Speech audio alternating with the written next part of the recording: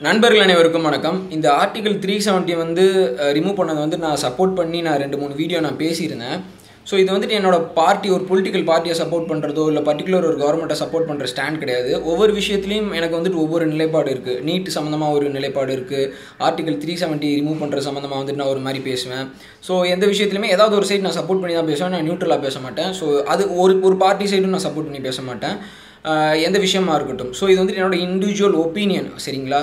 So அது மட்டும் இல்லாமல் இந்த ஆர்டிகல் 370 வந்து ரிமூவ் பண்ணதை நான் ஏன் சப்போர்ட் பண்ணுறேன் அப்படின்னு கேட்டுக்கிட்டிங்கன்னா, இவ்வளவு நாள் ஆர்டிகல் 370 அப்படின்ற ஒன்று இருந்தது. அந்த ஆர்டிகல் 370 அப்படின்ற ஒன்றுனால காஷ்மீரில் சுச்சுவேஷன் எந்த அளவுக்கும் பெருசாக மாற்ற முடியல. இன்ஃபேக்ட் டிட்டீரியரேட் ஆகிருக்கு, அதாவது மோசமாக தான் போயிருக்கு over the period of time அப்படின்றதான் வந்துட்டு நான் சொல்லுவேன். அது மட்டும் இல்லாமல் காஷ்மீரில் இந்த ஸ்பெஷல் ஸ்டேட்டஸ் ஆர்டிகல் 370 படி 3 ரீஜன் இருக்குது: லடாக், ஜம்மு, காஷ்மீர். ஸோ இது வந்துட்டு இந்த ஆர்டிகல் 370 வந்து கன்சர்ன் வித் காஷ்மீருக்கு மட்டுமே பெனிஃபிட்டாக இருக்கிற அந்த ஒரு பயாஸ் ஸ்டேட் இருக்கிற மாதிரியும் ரொம்ப தெளிவாகவே தெரியுது. காஷ்மீரி பண்டிட்ஸ் வந்து அந்த வேலையை விட்டு போனப்போ இந்த ஆர்டிகல் 370 அப்படின்ற ஒன்று அவங்கள பெருசாக வந்துட்டு எந்த விதத்துலையுமே இது பண்ணலை. லடாக்கில் இருக்கிறவங்க வந்துட்டு ஐ டோன்ட் கேர், ஆர்டிகல் 370க்கும் எங்களுக்கும் என்ன சம்மந்தம், அதாவது it's more concern to Kashmir அப்படின்ற மாதிரி தான் அந்த ஒரு ஸ்டேட்டஸ் இருக்குது.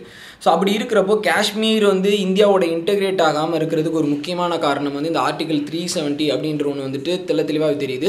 ஸோ இந்த ஆர்டிகல் 370 அப்படின்ற ஒன்றை வச்சு இவ்வளோ நாள் பாகிஸ்தானும் இந்தியாவும் பாலிடிக்ஸ் பண்ணிகிட்டு இருக்கிறாங்க. அங்கே வந்து இதை வச்சு மைனாரிட்டி அந்த அரசியல் ஓட் பேங்க் அரசியல் பண்ணிகிட்டு இருக்காங்க.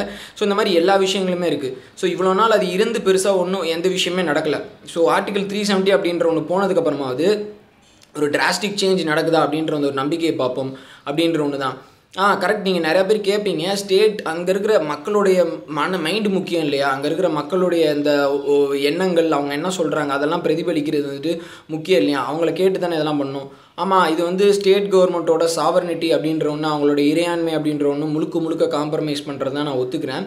பட் ஆனால் நேஷ்னல் செக்யூரிட்டி, அதாவது பக்கத்தில் உங்கள்கிட்ட நியூக்ளியர் பவர்டு ஒரு எனிமி இருக்கான். ஸோ அவன் வந்துட்டு அந்த ஸ்டேட்டில் வந்துட்டு எவ்வளோ விஷயம் வேணாலும் பண்ண முடியும், ப்ராக்ஸி வார் பண்ண முடியுன்றப்போ உங்களுக்கு பார்டரிங்காக இருக்கிற பக்கத்து கண்ட்ரி, அதை ஒட்டி இருக்கிற நம்மளோட முக்கியமான ஸ்டேட், அதுக்கு நீங்கள் ஸ்பெஷல் ஸ்டேட்டஸ் கொடுத்துருக்குது அப்படின்றது கழுத்து மேலே கத்தியை வச்சுட்டு எப்படி சொல்கிறது அழுத்தி பிடிச்சிட்டு இருக்கிற சமம் எந்த நேரத்தில் என்ன வேணாலும் அந்த கூரிய கத்தினால் வந்துட்டு நடக்கும்.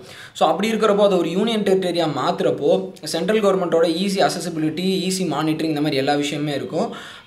டெரர், அந்த இன்குபேஷன், அவங்கள வந்துட்டு இது பண்ணுற மாதிரியான சூழ்நிலை இருக்காது. இப்போ இந்த ஸ்பெஷல் ஸ்டேட்டஸ் அப்படின்றது ஒரு சைடு வந்துட்டு தீவிரவாதிகளுக்கு வந்துட்டு ஒரு புகலிடமாக பாதுகாப்பு இது பண்ணுற மாதிரியான ஒரு இதாக அமைஞ்சிருச்சு. ஸோ அப்படி இருக்கிறப்போ ஆர்டிகல் 370 அப்படின்ற ஒன்று ரிமூவ் பண்ணுறது வந்துட்டு best, national security point of இதில் வந்துட்டு பெஸ்ட் அப்படின்னு நான் சொல்லுவேன். இன்றைக்கி வரைக்கும் நம்மளோட ஒரு டேக்ஸ் பேர்ஸோட மணியும் காஷ்மீரில் இருக்க ட்ரூப்ஸுக்கு ஏகப்பட்ட படைகள், ஏகப்பட்ட வீரர்கள் அனுப்பி ஸ்பெண்ட் பண்ணுறது, இது பண்ணுறது வந்துட்டு போய்கிட்டே இருக்குது. ஸோ எதுக்கு இவ்வளோ ரிசோர்ஸஸ் வந்துட்டு ஒரு பர்டிகுலர் இதுக்காண்டி நம்ம வேஸ்ட் பண்ணணும்?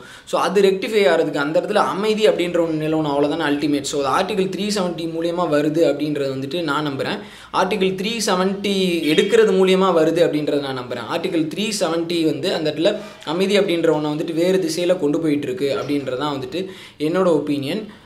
இதனால தான் வந்துட்டு நான் ஆர்டிகல் 370 அப்படின்ற ஒன்று வந்துட்டு நான் ரிமூவ் பண்ணுறதுக்கு வந்து சப்போர்ட் பண்ணி வந்துட்டு இருந்தேன். இன்னொன்று என்னென்னா, ஆர்டிகல் 370 வந்துட்டு ஒரு பெர்மனன்ட் ஃபியூச்சர், இந்தியன் கான்ஸ்டியூஷனில் இருக்க ஒரு பெர்மனன்ட் ஃபியூச்சர் கிடையாது, ஒரு டெம்பரரி ஃபியூச்சர். அந்த டெம்பரரி ஃபியூச்சரை வச்சு ஒரு பெர்மனன்ட் ஆர்டிகல் 35A அப்படின்ற ஒன்று வந்துட்டு ஜம்மு அண்ட் காஷ்மீரோட கான்ஸ்டியூஷனில் வந்துட்டு கொண்டு வர்றாங்க. ஸோ இது முற்றிலும் வந்துட்டு ஜனநாயகத்துக்கு புறம்பானது அப்படின்னே சொல்லலாம். இன்றைக்கி காஷ்மீரில் இருக்கிற மக்கள் வந்துட்டு இங்கே வந்து பிஸ்னஸ் பண்ணுறாங்க, சென்னையில் கடை வச்சுருக்கிறாங்க, நிறைய இடத்துல வந்துட்டு நீங்கள் பிஸ்னஸ் பண்ணுவாங்க பார்த்துட்ருப்பீங்க. பட் ஆனால் அப்படி இருக்கிறப்போ நம்ம வந்து காஷ்மீருக்குள்ளே வந்துட்டு ஒரு இதே வாங்க முடியாது, ஒரு நிலமே வாங்க முடியாது, நம்ம காஷ்மீருக்குள்ளே வந்து போயிட்டு எந்த பிஸ்னஸுமே பண்ண முடியாது, ஒரு காஷ்மீர் பொண்ணை வந்துட்டு நீங்கள் கல்யாணம் பண்ணிக்க முடியாது. ஸோ இந்த மாதிரி ஒரு இடத்த வந்து பாட்டில் நெக் சுச்சுவேஷனாக சேர்றதுக்கு, இணையிறதுக்கு, இன்றைக்கி வந்துட்டு காஷ்மீர் வந்து இப்படி நம்மளோட இன்டெகிரேட் ஆகலாம், நாளைக்கு ஏதாவது ஒரு பார்ட்டில் வந்து கண்டிப்பாக நம்மளோட வந்துட்டு இன்டெகிரேட் ஆகலாம். அதாவது இந்த ஆர்டிகல் 370 எடுத்ததன் மூலயமா. இன்னொரு விஷயம் நீங்கள் சொல்கிறது என்னென்னா, அங்கே இருக்க மக்களுடைய விருப்பம் இல்லாமல் வந்துட்டு இவ்வளோ விஷயம் பண்ணுற தப்பு தானே, கண்டிப்பாக தப்பு தான். பட் ஆனால் அங்கே இருக்க மக்களுடைய மனநிலை வந்து இந்த போர் சுச்சுவேஷன், இந்த இத்தனை நாள் நடந்த வன்முறையினால் ரொம்ப பாதிக்கப்பட்டிருக்கு. ஸோ அதனால் அவங்க வந்துட்டு அரசாங்கத்தின் மேலே வந்துட்டு வெறுப்பை காட்டுறாங்க, அதுவும் அந்த குறிப்பிட்ட ஒரு 3-4 டிஸ்ட்ரிக்ஸில் இருக்கிறவங்க. ஸோ அப்படி இருக்கிறப்போ மக்களுடைய ஓட்டு, மக்களுடைய நம்பிக்கை எடுக்கணும்னா ஒரு 4-5 வருஷம் அமைதி அப்படின்ற ஒன்று கண்டிப்பாக இருந்து, அந்த அமைதியான சூழ்நிலைக்கு அப்புறம், அந்த அமைதியான அட்மாஸ்பியருக்கு அப்புறம் அவங்க யாருக்கு ஓட்டு போடுறாங்க அப்படின்றதான் முக்கியம். அரசாங்கம் அமைதி வேணும் அப்படின்ற ஒன்று வந்து நிலைப்பாடாக இருக்குது. பட் ஆனால் பாகிஸ்தான் தொடர்ச்சியாக 2-3 வருஷம் இல்லை, 5-6 மாதம் கூட காஷ்மீர் அமைதியாக இருக்கிறதுக்கு பாகிஸ்தான் விடவே விடாது. ப்ராக்ஸி டெரரிசம், ப்ராக்ஸி வார் அப்படின்ற ஒன்று பண்ணி வந்துட்டு காஷ்மீரில் அமைதி அப்படின்ற ஒன்று வந்துட்டு இது பண்ணிகிட்டே இருக்கும். ஸோ அப்படின்னால காஷ்மீரி யூத்ஸோட மைண்ட் மாறுது. ஆட்டோமேட்டிக்காக வந்துட்டு அவங்க ஃபோர்ஸஸ்க்கு அகெயின்ஸ்டாக வந்துட்டு டேர்ன் ஆகுறாங்க. ஸோ நீங்கள் சொல்கிற மாதிரி ஓட்டு அப்படின்ற ஒன்று எடுக்கணும்னா 4-5 வருஷம் வந்துட்டு அமைதியாக இருந்துட்டு அதுக்கப்புறம் வந்துட்டு ஒரு நம்பிக்கை வாக்கெடுப்பு இந்த மாதிரி ஒரு இது பண்ணால் கண்டிப்பாக வந்துட்டு காஷ்மீர்ஸ் வந்துட்டு இந்தியாவுக்கு தான் சப்போர்ட் பண்ணுவாங்க. அது மட்டும் இல்லாமல் காஷ்மீர் ப்ராப்ளம் வந்துட்டு இது நாள் வரைக்கும் நடந்ததில் எந்த சொல்யூஷனுமே வரல. பேச்சுவார்த்தை போயிருக்கு, யுத்தம் நடந்திருக்கு, ஏகப்பட்ட விஷயம் நடந்துருச்சு. ஸோ இதுக்கப்புறம் பெரிய எந்த சொல்யூஷனுமே வந்துட போகிறதா அப்படின்றது வந்து தெரியல. அது மட்டும் இல்லாமல் பாகிஸ்தான் வந்துட்டு அவங்க ஆக்குபைட் காஷ்மீர்லேருந்து வெளியே போகணும், அப்புறம் இந்தியா வந்துட்டு நம்ம அட்மினிஸ்ட்ரேட் காஷ்மீர்லேருந்து வெளியே போகணும், அப்புறம் தான் ஒரு வாக்கெடுப்பு நடத்தணும். அப்புறம் வந்து பாகிஸ்தான் இது வந்து 2 நாட்டுக்கு இடையில் இருக்க பிரச்சனைன்னு தெரிஞ்சு ஒரு பார்ட்டை வந்துட்டு சைனாட்ட கொடுத்து வந்துட்டு எவ்வளோ பெரிய தப்பு. ஸோ இந்த மாதிரி பிரச்சனை ரொம்பவே காம்ப்ளிகேட்டடாக இருக்குது. ஸோ நீங்கள் சொல்கிற விஷயம் எதுவுமே ஃபீஸிபிள் இல்லை. ஸோ ஃப்யூச்சரில் இந்த விஷயம் வந்துட்டு இன்னும் கொஞ்சம் காம்ப்ரமைஸாக இதாகி போகணுன்னா Article 370 எடுத்தது தான் பெட்டரான ஒரு சொல்யூஷன். இதுக்கப்புறம் டிராஸ்டிக் சேஞ்சஸ் நடக்கும். 50 வருஷத்துக்கு முன்னாடி ஒரு மாதிரி இருந்தது, இப்போ சுச்சுவேஷன் வேறு மாதிரி இருக்குது. ஸோ அதுக்கு தகுந்த மாதிரி தான் வந்துட்டு நடவடிக்கை எடுக்க முடியும்.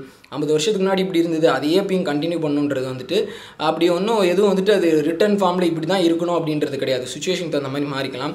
ஸோ இதுதான் என்னோட ஒப்பீனியன் இந்த விஷயத்தை பொறுத்த வரைக்கும். ஸோ இதை வந்துட்டு நீங்கள் வந்து வேறு விதத்தில் வந்துட்டு எடுத்துக்காதீங்க. தான் நான் சொல்லணும்னு நினச்சேன். நன்றி, வணக்கம்.